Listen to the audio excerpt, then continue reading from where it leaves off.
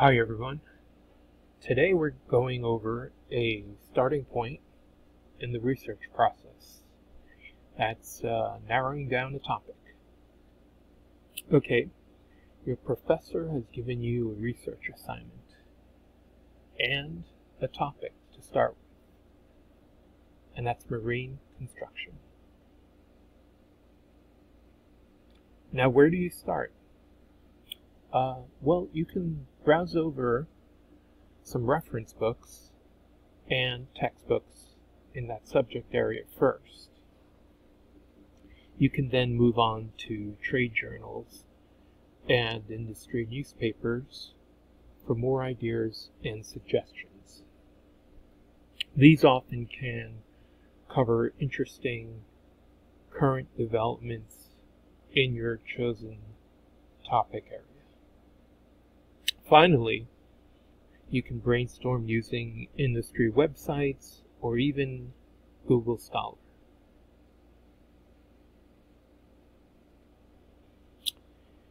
So, organizing data and concepts is an important strategy to consider when you're narrowing down your topic. The craft of research offers a solid framework for generating viable topics and synthesizing your research questions.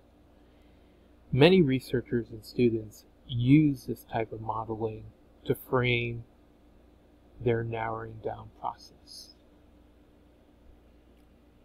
So you start off with an interest in seawall construction because you want to learn more about hurricane protection. And this is in order to understand principles of marine construction, which is your starting topic area.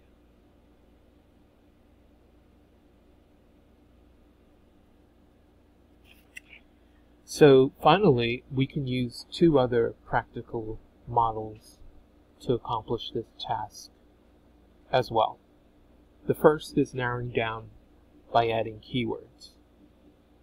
This method is more methodical and involves plugging in different search terms, querying a database, and possibly having to repeat this with different search terms multiple times.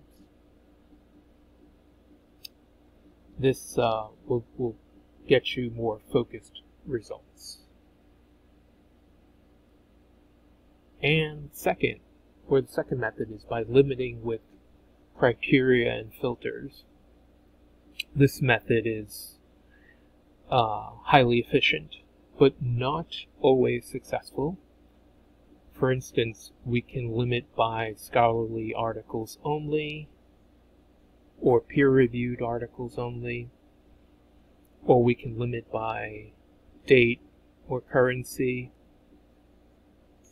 or we can even limit by resource type, such as only looking for primary sources. These are some of the strategies for narrowing down your topic. If you have any other questions, please feel free to contact us at library@sunymaritime.edu.